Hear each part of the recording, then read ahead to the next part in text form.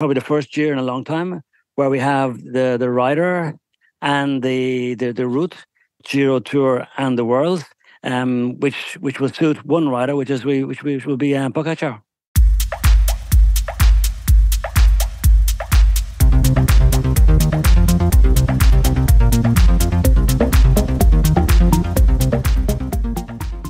Welcome to the Canadian Cycling Magazine podcast. I'm Matthew Piaro, and with me is Matt Hansen. Welcome, Matt. Very excited for today's podcast. Oh, I bet you are. The feature interview is, tell us? Stephen Roche. Stephen Roche. He is one of two riders, only two, to snag road cycling's Triple Crown. That's winning the Giro d'Italia, the Tour de France, and the World Championships in 1 year. You remember it well, don't you? You know, I don't actually know if I was watching racing because I was a little kid, but I definitely have since watched some of those, amazing stages in the Tour and the Giro, and obviously when he won the Worlds. Yeah, I mean, when you think about how special it is, given that only one other fella did it, who was pretty good himself, Mr. Eddy Merckx. It's, in the 100 years or whatever of cycling it's been, it's pretty incredible. It is incredible, and we get into Stephen Roche's 1987 year of incredible racing, but we don't just hear great stories from the past, even though he's a fantastic storyteller, and I could just listen to him all day. But we also get his insights into what could happen this season. Could Tadej Pogačar match Roche and Eddy Merckx by taking the Triple Crown? I've seen, following Liège-Bastogne-Liège, a proliferation of stories about, the Giro Tour double. But jam that, let's go for broke. Can he do the triple?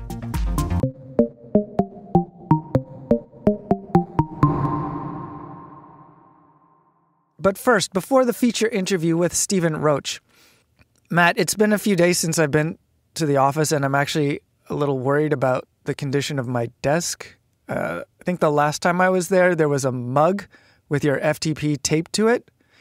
And I can only imagine how many printouts and things are littering my desk with. No, I updated it. It went up a couple days after that, so I had to do another one. So I got you a new mug. That's great. I'm glad you're, looking out for my desk. You've put that Di2 cable back, right? Yep. Yeah, I'll see it there tomorrow. Mm-hmm. Yeah, great. I can't wait. Let's talk Liège-Bastogne-Liège Femme. That was a good race. I might even say, and I think I've said this about other spring classics, that the women's race tends to have a more exciting finale than the men's race of late. Especially when the winner almost crashed. I know. Okay, I was going to get into that.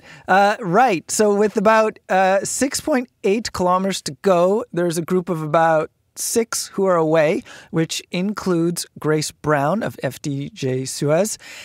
And she locks it up in a corner. The rear comes up off the ground. It looks like she was going to biff it large. But she pulled out of it. And then, to be honest, I was thinking, this is going to be the Demi Vollering, Kasia Niewiadoma, and Elisa Longo-Borghini show. And it was looking like that right into the closing meters, right? It was a long sprint there, a long final kilometer. Well, that's right. Niewiadoma went early, or fairly early, and then started to fade. And then Elisa Longo-Borghini starts coming around. And I'm thinking, that's the Flanders winner is going to have a nice end of the spring. But then, wham! Grace Brown. She started her sprint from like 4th or 3rd back. And that was amazing. Probably the adrenaline from the almost crash, just gave her that little edge. But I thought Niewiadoma went really early, even though, it's easy, of course, when you're watching on TV. But yeah, then you could see immediately, you could see the sense of regret because she probably was like, okay, this is a long way to go. Also, Niewiadoma had her teammate there, Elise Chabi, and they were doing the bouncing off one another, sending one up ahead. So I thought, this could work. But no, well played by Grace Brown, for sure. The men's race, Liège-Bastogne-Liège, I mean, I don't mean to sound blasé. I hate to sound blasé about Tadej Pogačar's win. But there you go. It was a win, 35 kilometers solo for him, and he takes it. It was stunning. It was masterful. It was dominant, and it just doesn't make such a great retelling afterwards, I find. I think the fact that he dedicated to his fiance's mother, Urska Zigert's mother, was pretty incredible. That was, you never see him super emotional in the end. I mean, not like that. You'll see him happy, but you could see, I was trying to figure out what was going on because he seemed kind of different, at the end. Like his celebration was sort of subdued. And then he starts pointing to the sky, and like, oh, hold on, why is he pointing to the sky? And then, of course, he said later that it was to his fiance's mother who died 2 years ago. Fair enough. That is a story. It's not the racing story exactly. It's not the play-by-play, but it does add a whole other dimension to his win. But I know what you mean. As soon as Carapaz couldn't hold the wheel, you're like, well, okay, I guess that's it. But you were worried about something else, weren't you? Because you're so selfish. I mean, it's all about you. I was stressed about that race because this whole podcast, this whole chat with Stephen Roche is predicated on, Tadej Pogačar making it out of this race okay. He didn't have to win. He couldn't crash. Because if he crashed, that would affect, as we saw last year at Liège, the repercussions of an accident, of a crash, just go on for weeks and months. And so this whole podcast was recorded last week, and I placed a bet. I placed a big bet that Tadej Pogačar was going to be okay, at the very least at the end of Liège-Bastogne-Liège. If he wasn't okay, then, I'd have to have a plan B for this podcast. Anyway, that's too much about me. Enough about me. Let's talk about Jen Jackson. Switch to mountain biking, shall we? What a year she's having, and it's only April. Exactly. It's pretty early. And she was racing recently at the World Cup in Araxá, Brazil. In the short track event, she was 5th, which was stellar. And then holy jumping, the XCO race. She was leading right off the gun. And throughout the first half of the race, it was pretty exciting to watch her in the lead group. She would be 3rd, she'd be 7th, she'd be up again, maybe around 4th, on a very demanding course. It was kind of bonkers, some of the features there. Those rocks? The rocks? The routes, which are basically logs that they had to go over. It was, a great course. Very exciting to watch. And very exciting to watch Jen Jackson. But then tragedy struck. She cracked her rim, and she wrote about it in a social media post on a tech descent. She landed deep into the rocks, and what she didn't consider as a risk in pre-ride ended up cracking her rim. She, in her post, she was kind of pretty hard on herself, actually. But she does acknowledge it's one of her best World Cup results ever. She rolled in. She did a wheel change and then was able to finish in 17th, which is stellar. I mean, it's heartbreak after being in the top 7, but it's still a fantastic ride for Jackson. Cycling can be cruel. There you go. Actually, I'm going to read what Terry, mountain bike editor Terry McCall, wrote on the website for his story. Jackson would, with a fresh wheel, finish 17th. While the result is good, it is more exciting seeing Jackson look so comfortable and solid riding among the world's best for so much of the race. It is only the 2nd World Cup of a long season. It will be exciting to see what the Canadian champ can do when the series resumes in Novo Mesto, Czech Republic. And I agree with Terry wholeheartedly there. Yeah, our confidence is going to be even higher the next time, so that's good. This episode of the Canadian Cycling Magazine podcast is supported by MS Bike. The first MS Bike events are coming soon. In June, there's the Cowichan Valley Ride in BC. In Alberta, there's Airdrie to Olds, as well as Leduc to Camrose. On our website, we have an 8-week training plan to help you get ready. And there's just enough time for those riders who are headed to one of those Alberta events. These are all top-level rides. They're fully supported with food, drinks, roadside support, and first aid. It's a great day out, and all for a good cause. For your fundraising efforts, you can get some pretty cool kit. There's a link in the show notes that you can check out. If you haven't already signed up for MS Bike, you should right now. Did you know that 1 in 400 Canadians lives with MS? You can help. Give your riding some focus and some purpose. Head to msbike.ca. Register and start fundraising.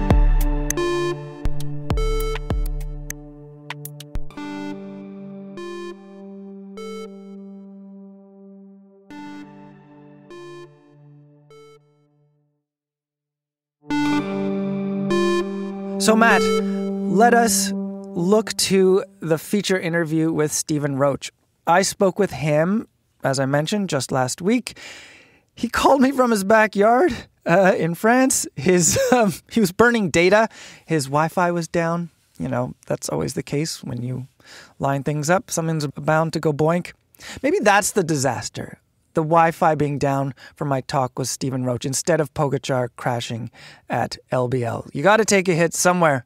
That means he couldn't see the Carrera jacket I gave you to wear during the interview. You're right, your vintage Carrera jacket that I was supposed to wear. You wore it, right? Yeah. Okay. As I mentioned, Roche is a great storyteller. He gets into the Giro of 87 and kind of what a mess it was. It was so complicated. I think, partly because of some of Roche's actions and also those of Roberto Visentini, his teammate. There was conflict within Carrera. Go figure, riding for an Italian team in an Italian tour and you're Irish and you start winning, maybe wasn't so popular with everyone on the team or the country. He gets into that, yes. The country wasn't so thrilled with him. We hear Roche's side of the story, of course, but I do encourage people to go check out Roberto Visentini's. It's out there on the interwebs. It gives you the bigger picture of that complicated race. Roche also gets into the Tour that year and, of course, Worlds. And he mixes his storytelling with his analysis, his one-of-a-kind ability, his one-of-a-kind position to look at what he did that year and to look at what's on deck racing-wise in the year ahead and how that might play out for Tadej Pogačar. So let's hear from Stephen Roche. Stephen Roche, welcome to the Canadian Cycling Magazine podcast. Thank you very much for having me on, Matt. A great opportunity to touch base with a lot of my old Canadian friends. Oh, there you go. Maybe Steve Bauer's listening. I know you raced with him tons back in the day. Yeah. That feels like yesterday, but I mean, I met Steve about 2 years ago again. I hadn't seen him in years. He hasn't changed. Still the same haircut. But no, it's always great to meet up with these guys because, I think even though today's generation of bike riders are brilliant, we had a great era as well back in the 80s and 90s. And we had some great battles with all these riders together. So yes, of course, great memories. And it's always great to be able to hitch up now and again and have a chat about, not so much about old times, but how are we doing today? And we are going to talk a bit about old times and how things are going today. As a bit of an introduction, you are one of only 2 male riders to achieve road cycling's Triple Crown. The Triple Crown is winning the Giro d'Italia, the Tour de France, and the World Championships in 1 year. You took your Triple Crown in 1987. Eddy Merckx scored his in 1974. And I should note that in 2022, Annemiek van Vleuten won the 3 equivalent women's events, which included the first edition of the Tour de France Femme in its latest incarnation. But Stephen, I want to look back at 1987 with you. But I also want to look ahead, too. The Giro is set to start in a little more than a week. Tadej Pogačar is on the start list. He's also planning to go to the Tour de France and Road Worlds in Zurich. He is such a strong rider. And with Worlds being a course for the puncheur or classics type, the Triple Crown seems like a credible goal. So let's see what we can learn by comparing 1987 to today. At the start of 1987, did you think the Triple Crown was a possibility for you? To be honest with you, no. I was coming off the back of a knee injury, and 86 wasn't a great year for me. So, of course, the good thing about it was because my season wasn't very good, I had no media or corporate dinners to go to in the fall of 86, which meant I had all my time to train and prepare for 87. And I always thought, like after finishing third in the Tour in '85, I always thought, okay, well, I finished third. I know my first kind of major performance in the Grand Tour. So anything is basically possible. Meaning, a Grand Tour could be possible, but going out and winning a Giro, a Tour, and the World Championships, and then doing it all in the same year, that was one that wouldn't not have been in my wildest dreams or anybody's wildest dreams, I think, because it was something that wasn't even thought about then. And but okay, it hasn't been done since '87, but that doesn't mean that the riders haven't been there. There have been good riders that are capable of doing it, but you don't just need the riders to be capable of doing it. You also have to have the itinerary, the routes, the weather, your luck, your team. Everything has to be going in your favor to be able to achieve the triple. Before the Giro, which began on May 21st of that year, how was your form? It was quite good, actually, because I had won like one or two races before that. I'd won the Tour de Valencia in the early season. I had done a really good Paris-Nice, but lost the last day because of a puncture. I finished second in Liège-Bastogne-Liège, losing to Marino Argentine stupidly because not paying attention to what was going on. I in a breakaway with Claude Criquelon. I didn't know that Argentine was coming from behind. No race radios in those days. And the final 200 meters, I was caught by Argentine, and he pipped myself and Claudia on the line. So, but nevertheless, finished second. And then in the Tour of Romandy, I won 2 or 3 stages in the Tour of Romandy and went from that to the Giro. So I had really good form. And also my teammate, Roberto Vicentini, was also the outgoing winner. He was the winner of '86 Giro. So we had a very, very good and very strong Carrera team. You mentioned Liège-Bastogne-Liège and Moreno Argentine. He will come up again later in our discussion because he's there later in the year. Exactly. But what do you think of Pogačar's season so far? Remember, he's won Strade Bianche in stellar fashion with an 80-kilometer solo ride, third at Milan-San Remo, and he crushed the Vuelta a Catalunya. I think he's an incredible rider. Whatever he does or doesn't do from now on, he's definitely a rider of all terrain. Like he's capable of winning the Grand Tours, capable of winning the one-day classics, sprinting, time trialing, mountains, descending, bad weather, hot weather. He's a very, very versatile rider.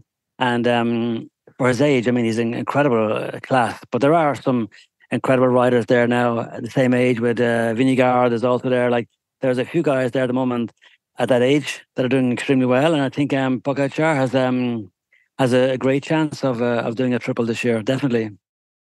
Do you think that he possibly has done too much before the Giro, or maybe enough? Like, how do you feel about the volume he's done?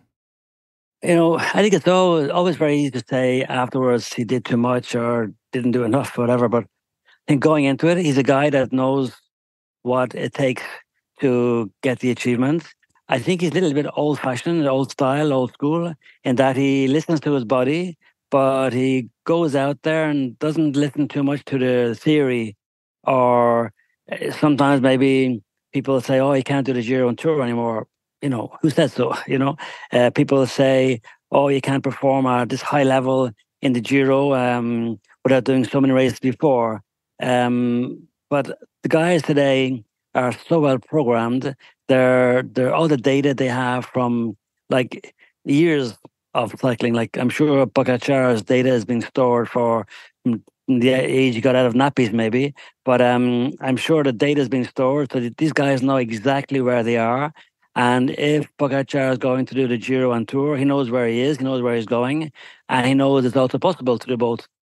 And I strongly believe it's possible, even though I kind of endorse the fact that the guys say, "Oh, it's too hard." I say, "Great, good guys. As long as you guys avoid doing Giro and Tour, there'll be no more doubles or triples, or Triple Crown winners."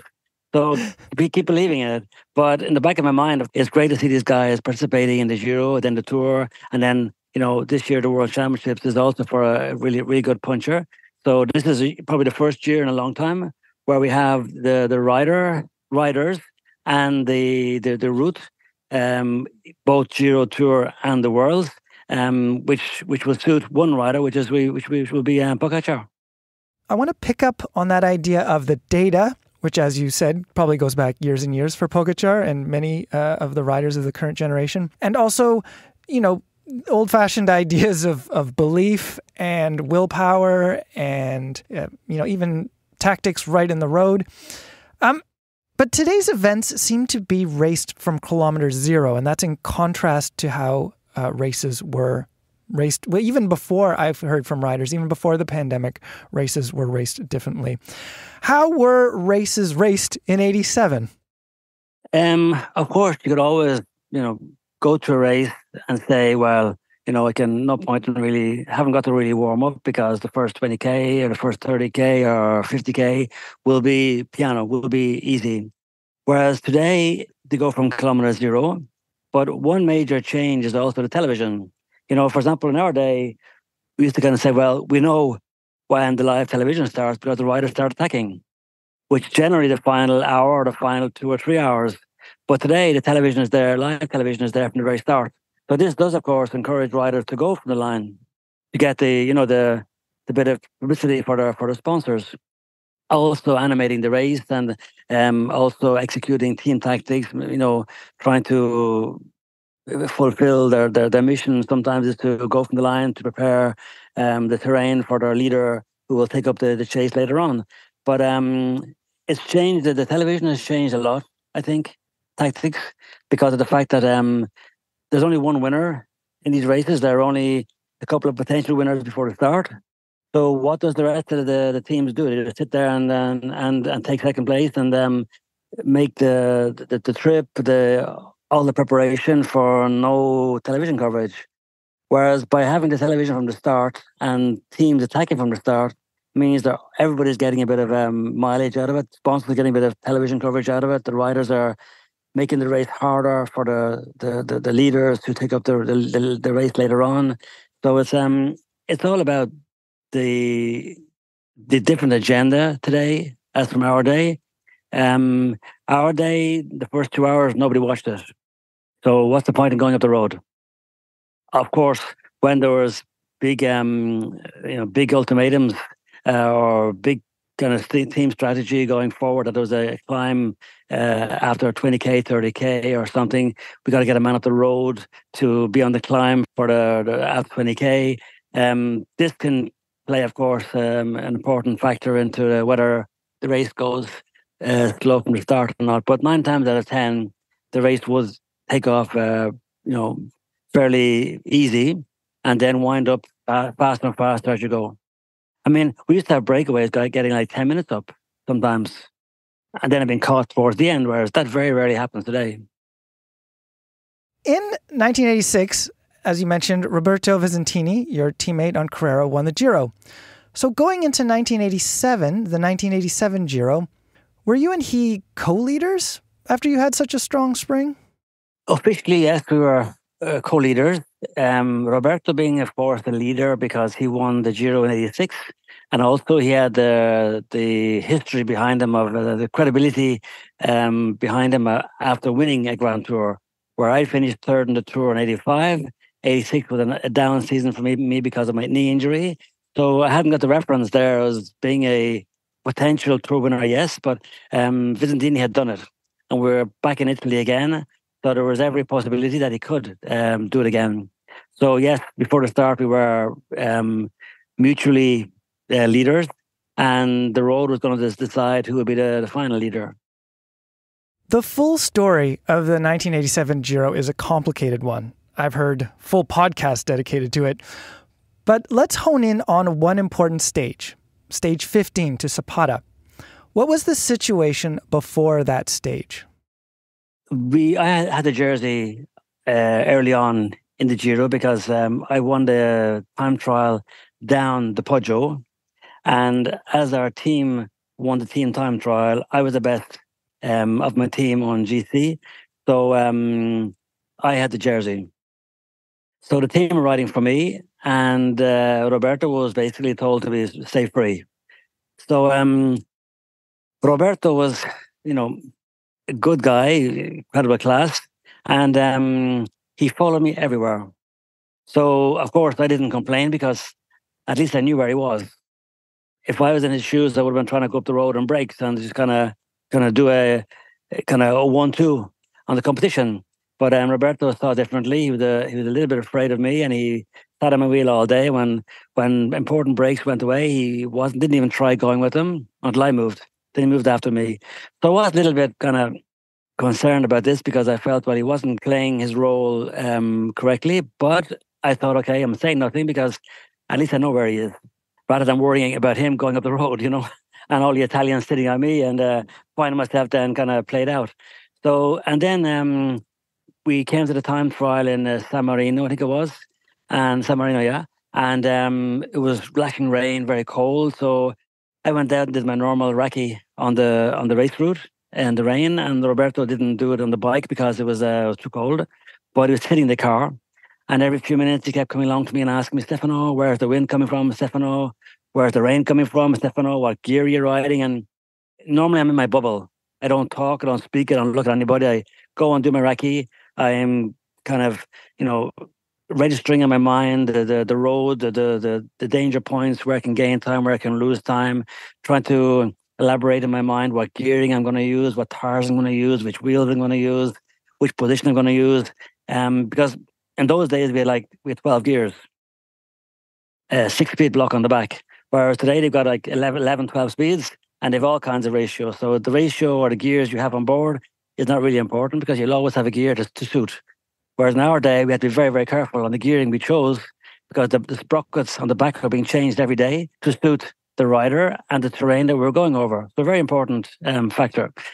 Anyway, I finished my recce. I'm having my lunch 3 hours before my start, and Roberto comes and sits down beside me and starts at me again. Stefano, the wind, Stefano, the gearing, Stefano, the rain, Stefano, whatever.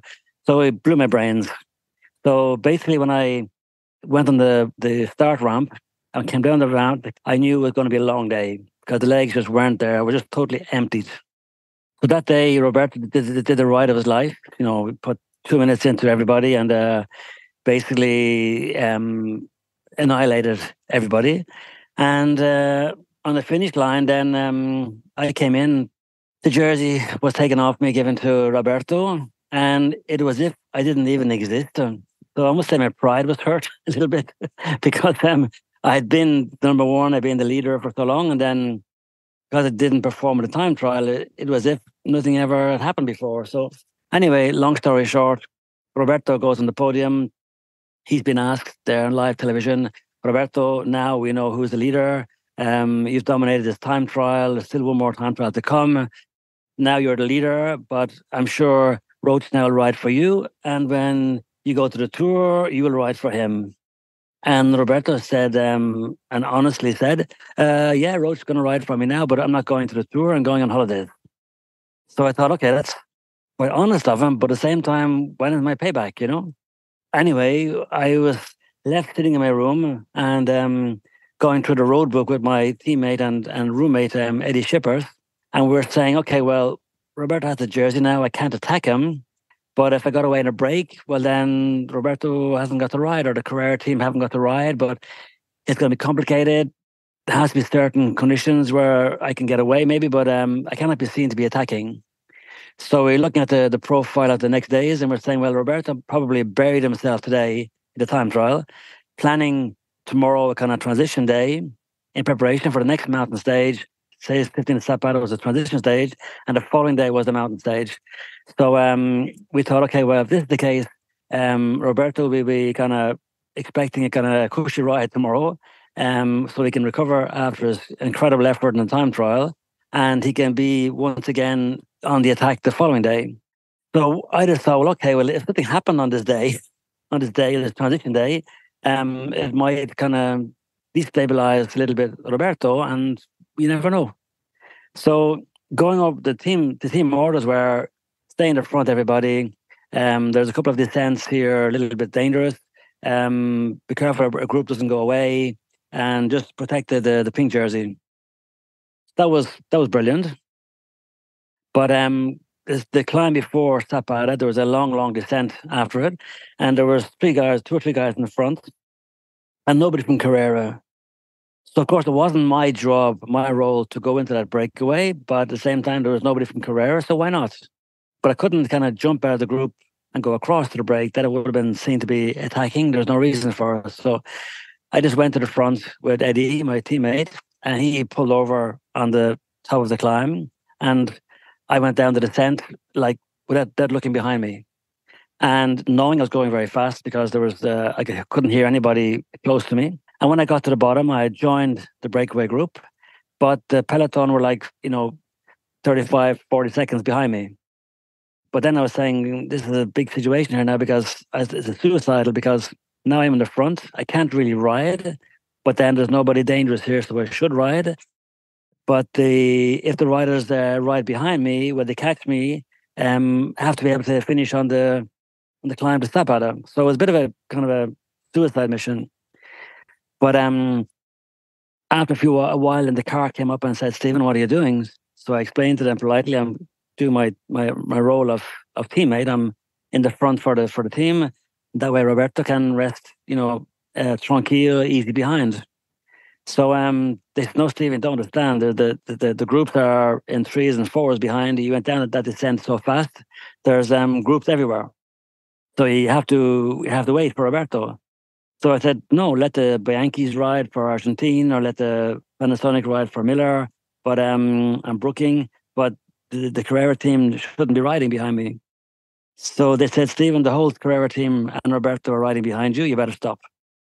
So I said, "Okay, well, you tell Roberto to stop his riding, let the other guys ride, or else when he catches me, I'm going to go again. It's war."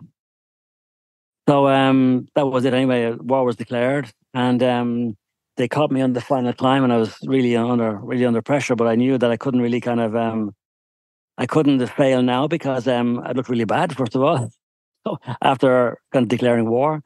So Eddy stayed me over the climb and paced me as much as he could. And just going over the top, then I went on my own then, because Eddy couldn't go any further. And I knew that Rominger was in front, and he was kind of very close to on GC. So I buried myself then to the finish, and didn't catch Rominger, but I think I pulled the jersey for 5 seconds from Rominger, I think, on the finish line. And Roberto lost a few minutes. But it was an absolute incredible day. So what happened in terms of team dynamics internally after that?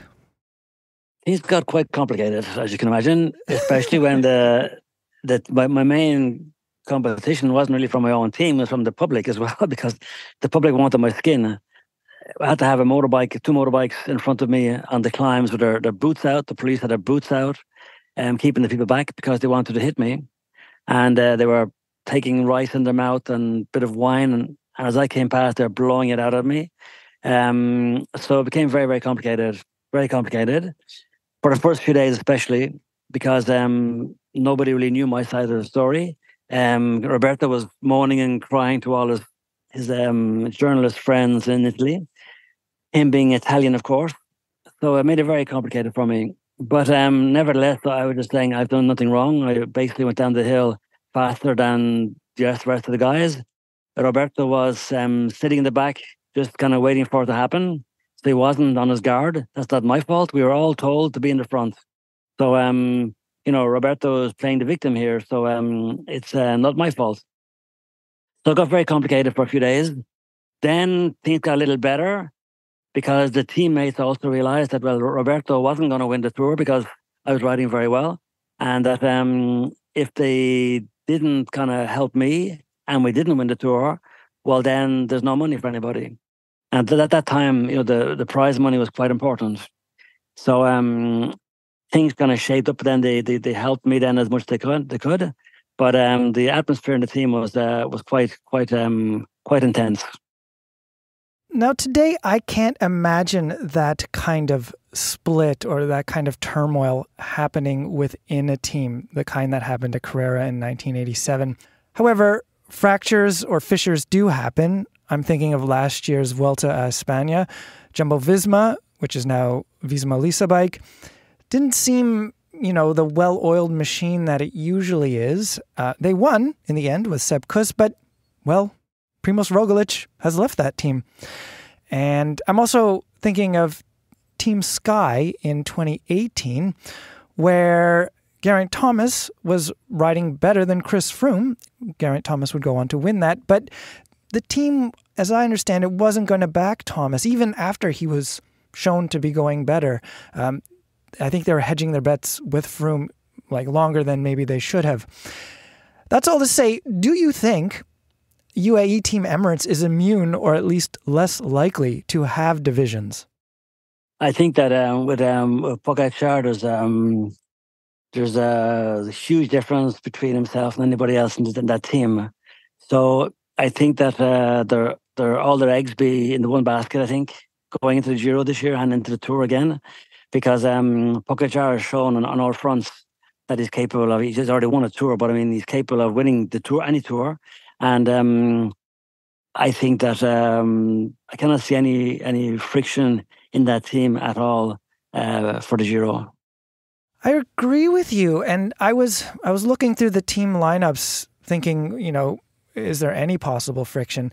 The only thing, and this is maybe a stretch, but there's João Almeida.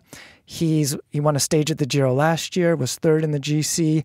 Actually, in 2020, he led the Giro for 15 stages, but at the moment, he doesn't seem to be on the start list for the Giro. It looks like he'll be working for Pogačar at the Tour. So maybe, this is all super conjecture right now. The team is just making sure everybody's clear as to who's riding for what. Yeah, but I think that the UAE team have not got the strength and depth to put out two massive number one teams for Giro and the Tour. I think they have kind of a one A-B team for the Giro and the one A team for the Tour. I think they've kept a lot of their good artillery for the Tour, because that's the big one that counts. If Pogačar doesn't win the Giro, okay, well it's a pity, but it's not a big deal. Whereas the one that everybody wants to win, of course, is the Tour de France. So, and also I think maybe they could be a little bit afraid of Vingegaard, because if they go to the Tour and you have Vingegaard and you have Evenepoel really firing on all 8 cylinders, and imagine something happens to Pogačar, he's not at the great form he has, or injury or an accident for example, and doesn't win the Tour, at least if he goes out now and wins the Giro, he will have won his big Tour for the year. And whatever happens in the Tour de France, then they can take it, So I think they're being strategically intelligent, doing what they're doing, because independent of records or wanting to do a double Giro Tour or a triple Giro Tour and World Championships, I think they are playing it safe, so that no matter what happens, they'll UAE will win at least one Grand Tour this year. That is a good point. However, we will get on a little later to maybe analyzing how their safety plan is maybe changed based on some of the racing that's happened this spring. But before we get to that, and even before we get to the 1987 Tour de France, I want to talk more about the Giro Tour double. So yes, the Triple Crown is super rare, very rare. But winning the Giro and the Tour in the same year is also an amazing feat into itself. Only 7 riders have done it. That's Fausto Coppi, Jacques Anquetil, Eddy Merckx, Bernard Hinault, Miguel Indurain, Marco Pantani, and you.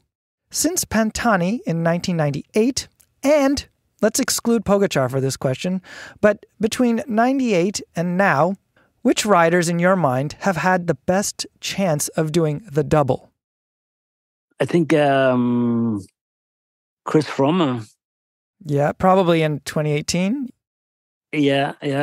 Wiggins, but I always felt Wiggins would have been a little bit had difficult in the Giro because of the bad weather and the very, very extreme cold conditions in the Dolomites. But there have been a few, but on the top of my head now, of course Armstrong should have done it, but he didn't do it. he wasn't so interested, yeah? Yeah, he of course, like I'm saying, there are riders had the potential of doing it, but just the things didn't stack up, for them all. But Armstrong could have done it definitely, yeah, definitely. And Alberto Contador won in 2015, the Giro, I should say. So he was definitely a contender. And Vincenzo Nibali, he won the Tour in 2014, so he showed he could do that. And then the year maybe that he might have been best poised, I think, is 2016 with his second Giro win, actually. Yeah, Nibali was a good guy, okay, yes. But I think he never had the strongest team also. And I think he was a one tour per year guy. He was really, really strong in one of the tours, one or the other. But he always showed signs of fatigue when he rode a second tour. Speaking of fatigue, in 1987, there were only 18 days between the end of the Giro and the start of the Tour. How was your recovery between those two Grand Tours? Well, as you can imagine, after all the hostilities in the Giro, I was quite dead mentally and physically after my Giro. So my main thing was to hide away for the 18 days. No point in going out and riding the Midi Libera or any other events that were there on the calendar, because I would have been pestered by journalists, and I would have had to keep the same intensity of training, or to be able to race at that level would have meant digging deep into my energy again to keep the form up to follow on from the Giro. So I felt, okay, well, forget about the racing. It's only 18 days. So I'll recover from my Giro as best I can. And then just by riding, just kind of going out and taking my bike for a ride rather than going out training, as you can imagine, I'm totally fatigued. So I thought, okay, well, the tour that year was also 26 days long. It was 4,300 kilometers, I think it was. I knew it was going to be a very, very long tour. So mentally, it had to be very strong. So I thought, okay, well, I'm better off being 80% physically fit and 100% mentally fit than being 100% physically fit and 80% mentally fit, thinking that, okay, well, when times get tough in the tour, it'd be the morale that will drive me through it. So I basically stayed behind, and I wound down after my Giro, and then I started doing motor pacing then before a few days before the tour, just getting my bit of rhythm back up again, because my aim was also to, not for the competition, to think that, okay, Stephen's done his Giro, he's cooked. I also wanted to show that I was going to be don't forget about me in the tour. Not because I won the Giro and I was had a difficult Giro that I'm not going to do well in the tour. I'm here to do well in the tour. So I broke my 26-day tour up into a few days where I felt it had to be on the button. One was the prologue. Boom. Good performance in the prologue. That shows everybody Roche is back. So I finished third in the prologue. Next one was the team time trial, where I won the team time trial. Next one was the individual time trial to Futuroscope, like 87 or 90 kilometers long it was, and I won that. So then gonna sit back and relax and see how the competition is doing, and then plan a strategy going forward, which will be the first mountain stage. So I planned my race going through like that.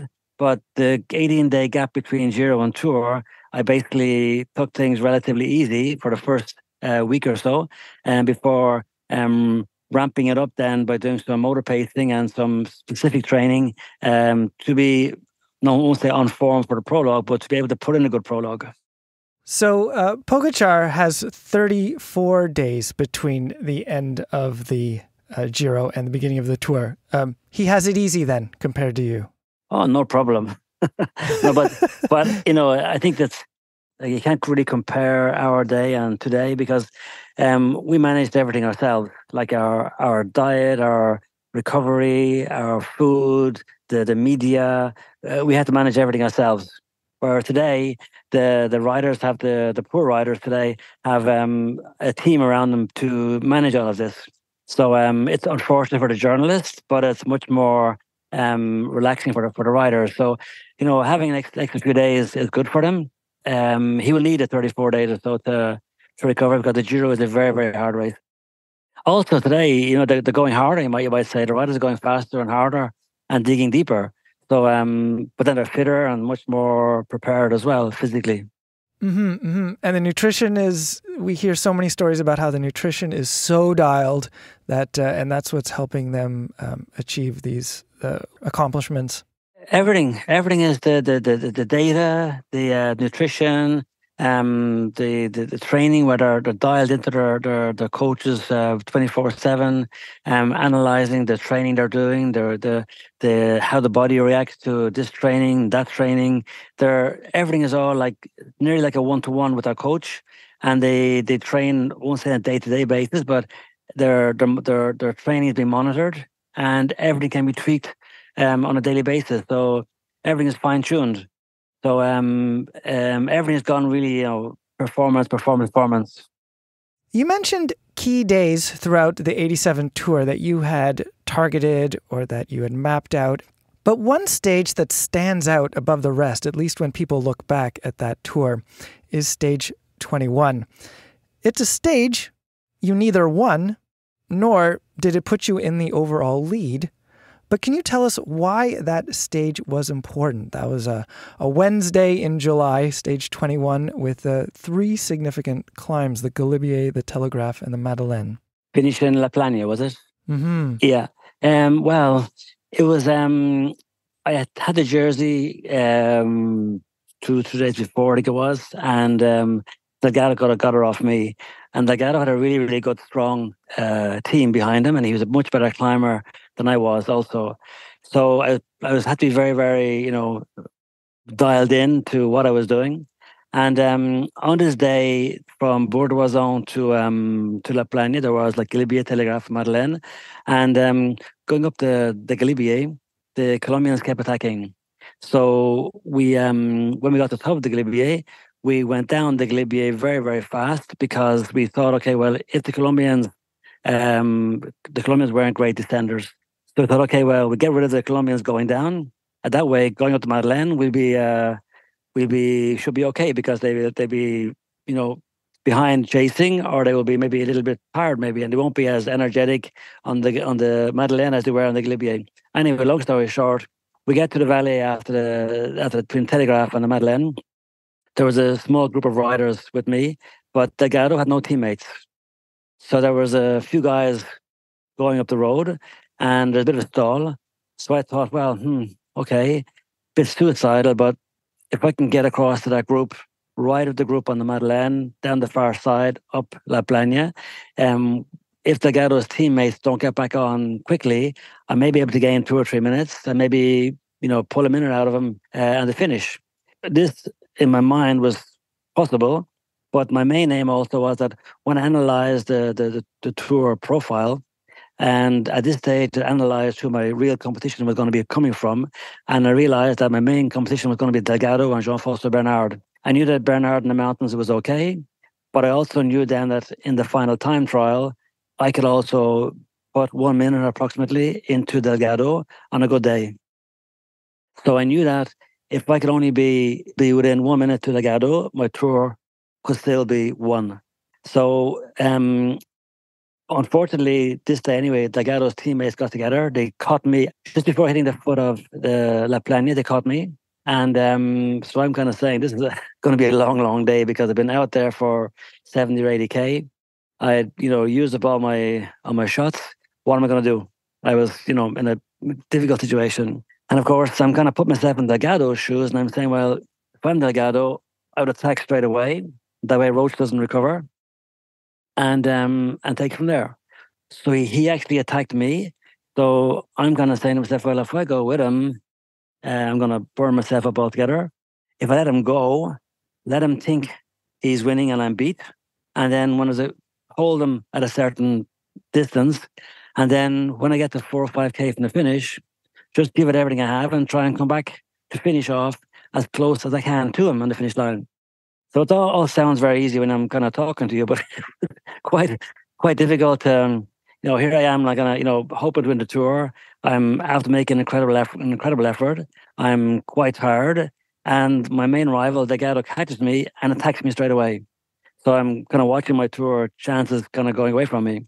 So I let him get 30, 40, 50, 60 seconds, 1 minute, 110, 115, 120. And at 120, I said, okay, I got to do something now. So I started accelerating a little bit. And I realized that I was holding about 120 and I wasn't actually giving my 100%. So I thought, okay, well, either he's happy with 120 or else he's kind of popping out at this moment and he can't go any faster. So I said, okay, I'll hold him at this. And with 4 or 5K to go, I'll just bury myself. And in that way, there was no radio, earphones or no personal radios, which meant that he was getting no kind of direct time checks except from the motorbikes, which sometimes weren't really reliable, or from the public. So anyway, 4K came and I said, okay, now I gotta go. So I started accelerating, and I didn't really know how close I was getting to him because I had no radio either, and the time checks were coming in from the people, but you can't really hear them because everybody's shouting. And I couldn't see anybody because there were so many people on the roads. I couldn't see up the hill. So I just buried myself, and we came into the final kilometer, and I always remember it, the road opened up and there was barriers, so no public on the road. And I was with a guy called Denny Roux, who was from Z at the time, or Z, yeah. He was on my wheel, and I just went from the small ring to the big ring. But because of the change in gearing, my bike almost came to a stop. Denny Roux kind of rode past me, looking down at me, saying, "Stephen, what are you doing here? You know, what are you doing here? Putting the big ring up?" So I got onto the big ring. I just wound it up and wound it and wound it and wound it up. Came around the final corner, and there was the red car of Jacques Godet, the race director, in front of me, and Delgado just in front of him. And I think I lost. I didn't lose. I only lost 4 seconds, but I pulled back like 1 minute and 20 seconds in the final 4K. So Delgado didn't know I was coming. I didn't know he was there. And that's the beauty about not having the race radios at the time. But that was a day, like I said, I didn't win, didn't lose, but that was a day I could have lost the Tour. It really did. It even shocked Phil Liggett, who was calling the race. And there's that his famous patter there when he's surprised to see you as well. Exactly, yeah. The Roche, is that Roche? Stephen Roche, it's Roche, yeah. No, incredible commentary, live commentary from Phil, yeah, incredible. And so, stage 21 is a dramatic stage, and people tend to glom onto that, to focus on that. But as they do, is there anything else that they might miss that is important to your Tour victory?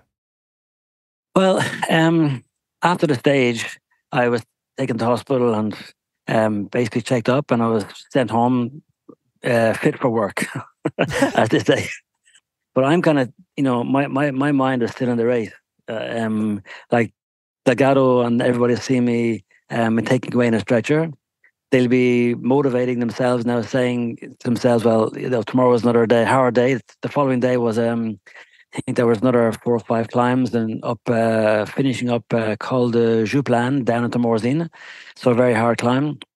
So I'm saying to myself, well, these guys are going to be kind of, having it in their mind that, okay, well, tomorrow there's no way this guy's going to recover. So I'm saying to myself, well, my strategy is my masseur came to my room and said, Stephen, I'll bring you up your dinner. So I said, no, Silvano, I will come down for dinner. I said, I'll get down to dinner. And at that time, we were those 5-6 teams all in the same hotel in a big salon, all eating together. So I'm saying I'm going to walk into that room and just see their face and everybody. I'm walking into the room and everyone's saying, oh, Stephen, great day today. Pity tomorrow's a hard day, but whatever happens from now on, your day today was an epic day. It was amazing. Well done. And in my mind, I'm saying, you wait and see tomorrow. Because my mind was that Delgado saw me taken to hospital today. If tomorrow I can fight him tomorrow, if I can even put 1 second into the guy, how is he going to sleep before the time trial 2 days later? Thinking this guy was taking the hospital, next day he comes out and puts a second into me. So this guy is superhuman. I'm not going to beat this guy at the time trial. That was my whole game, was to play on the nerves and the motivation and morale of the others. And in fact, the following day, I tried attacking a few times, going up the final climb, and couldn't get away because at this stage also, like Tagado was Spanish, and there were other Spanish riders in the Tour. And all of a sudden, because it's the last closing few days, there's a lot of kind of alliances are formed, So no matter when I attacked, there was always a Spanish guy chasing me down. so I couldn't get away.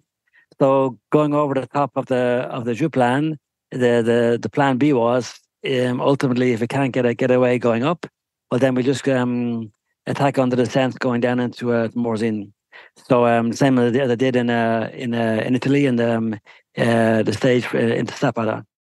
So I got away, and like there are certain days in your career where you do the descending and everything goes like, it's kind of, everything is in harmony, the bike, the man, the machine, everything was just an incredible descent.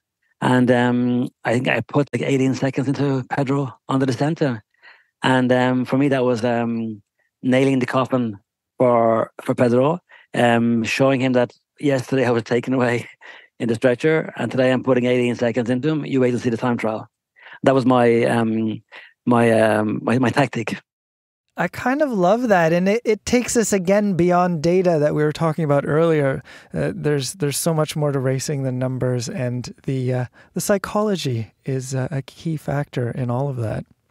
Yeah, actually, I did a podcast a few weeks ago for Jens Voigt and Bobby Judic, and their podcast normally was quite short, and they ended up being double the time.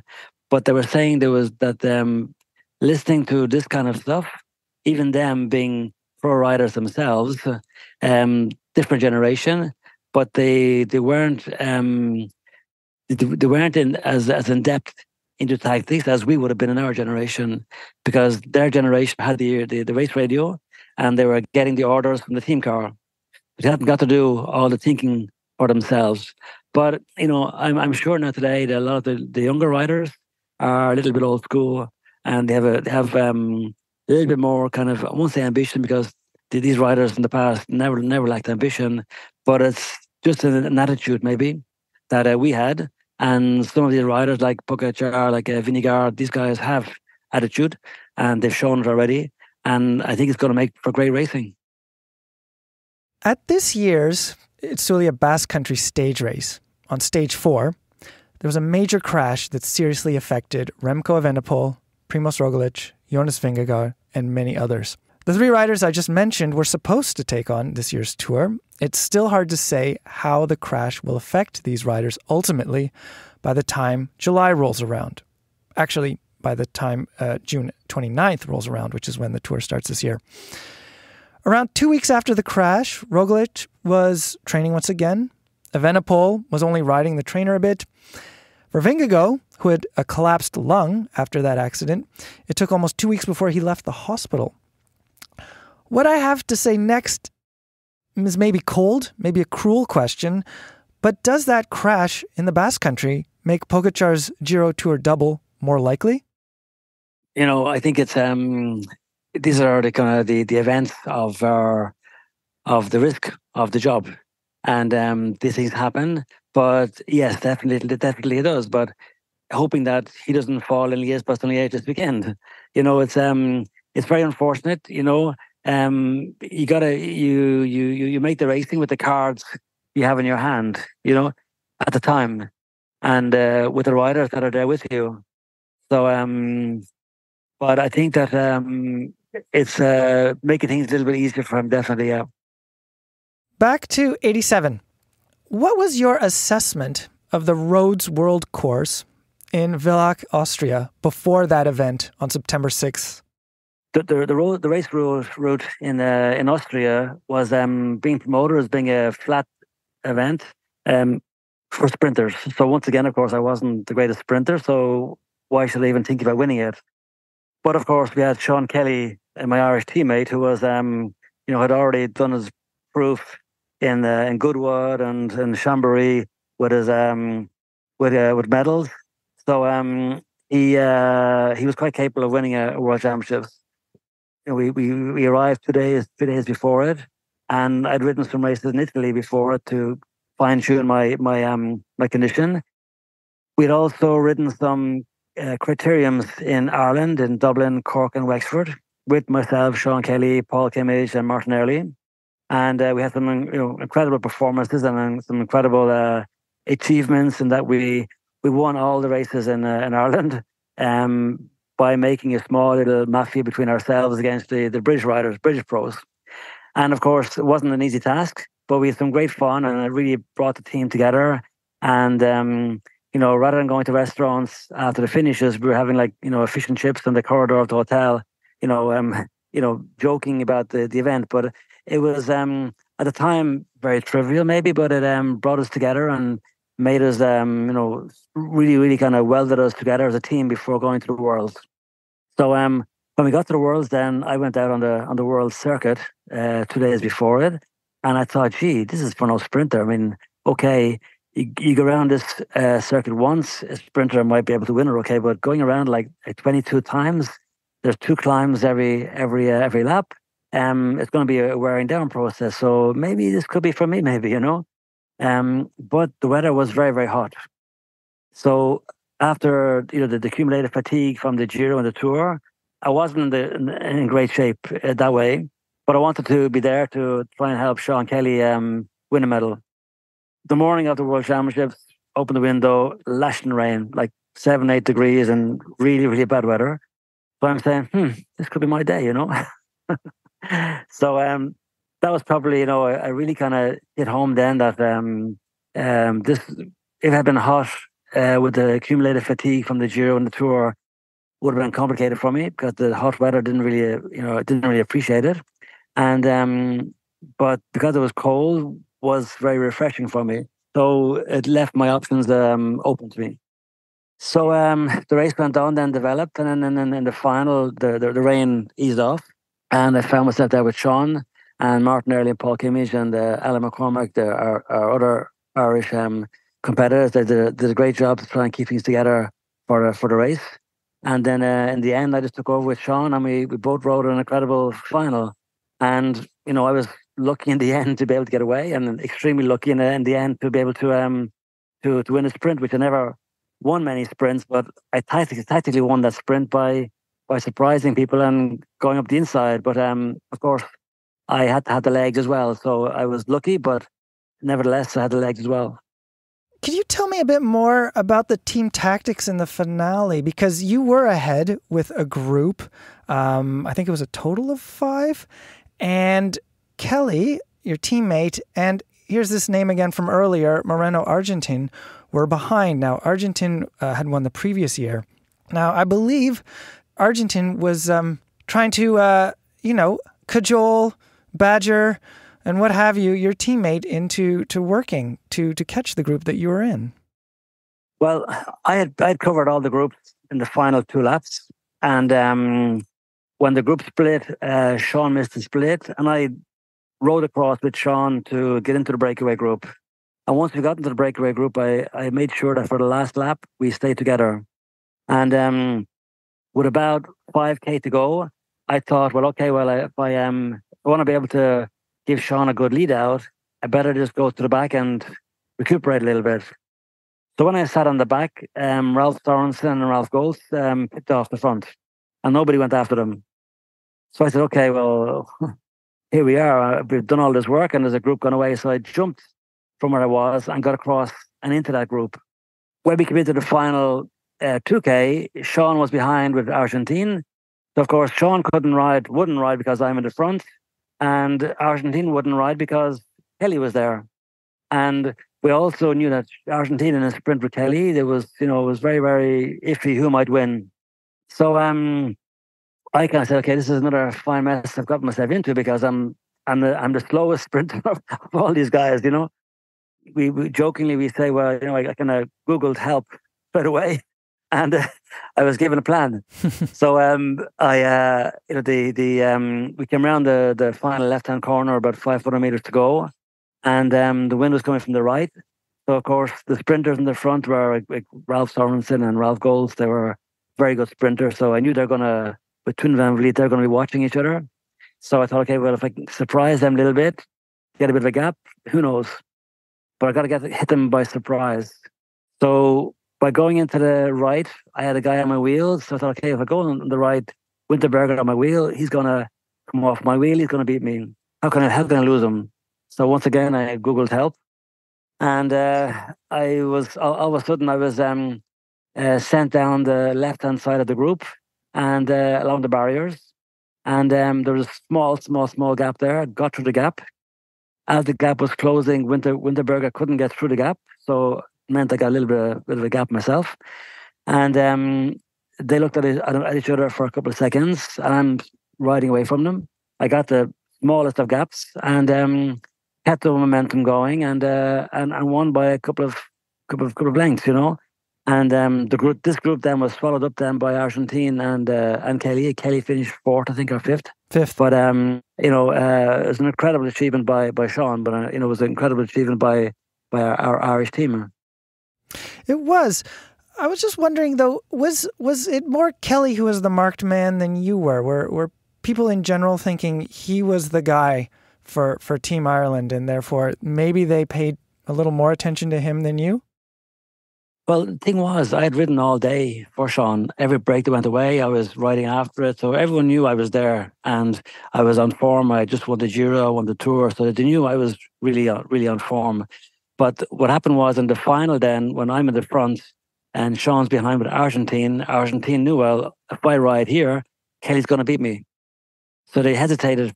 And during this time, I'm going away in the front group. The fact that Kelly was there, of course, helped me a little bit.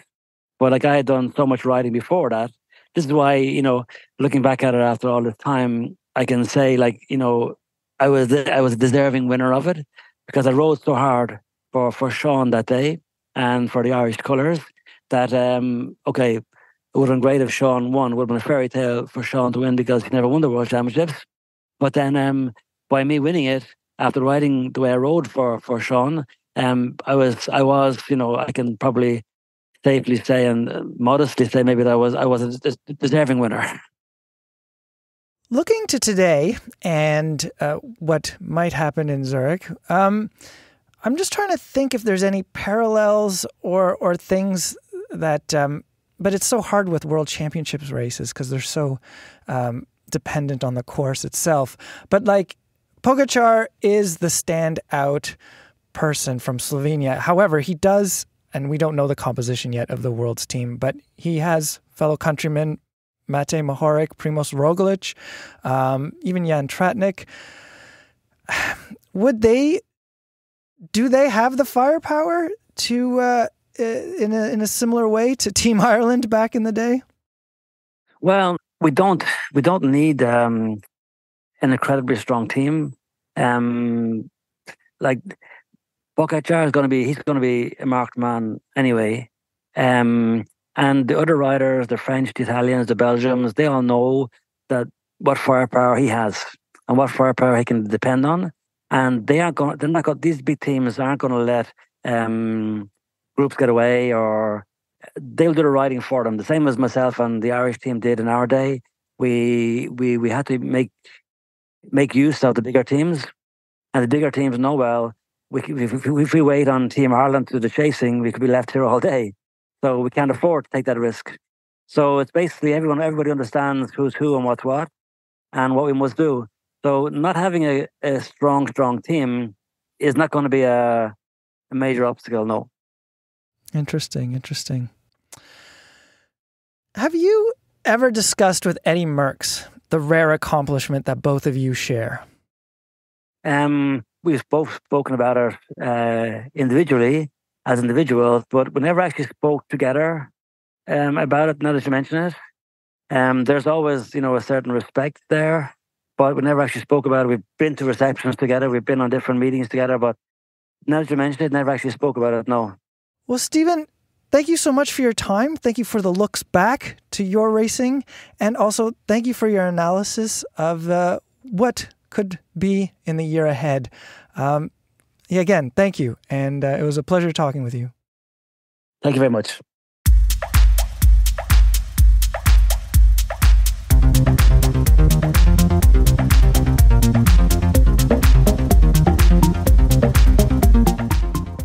And that's the episode. It is written and edited by me, Matthew Piaro. I had help from Matt Hansen. Thank you, Matt. Can I get my Carrera jacket back? You can get your Carrera jacket back. You know, I didn't really pay much attention to it like your FTP. I don't really pay attention to that. Well, I guess I need to print more. Please, no, save the trees. Also, thanks to Terry McCall for his help. This episode of the Canadian Cycling Magazine podcast is produced by Adam Killick, and he also does the music. Thanks also to Ontario Creates for its support. Thank you, everyone, for listening. Please ride safe, and we'll talk to you later.